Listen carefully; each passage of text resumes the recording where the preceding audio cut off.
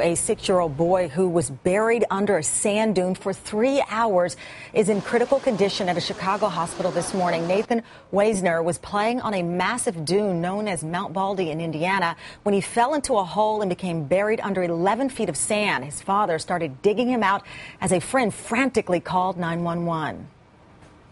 My friend's son, he got stuck in a sand dune, and he's like under the sand, and they can't get him out.